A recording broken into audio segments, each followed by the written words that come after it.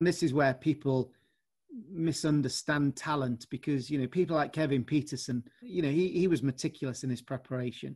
And yes, he had the hand-eye coordination and the physical dexterity to play a switch hit, but he didn't just pull that out, you know, once, you know, under pressure. That was planned and visualized and prepared for. So I think the attention to detail in the work ethic is absolutely something that sits, you know, right at the heart of it. I think people have got to be self-motivated, because, you know, which Olympic rower really wants to get up at 5 o'clock in the morning and go on the river when it's frosty? So the hard work and the self-motivation is definitely a key.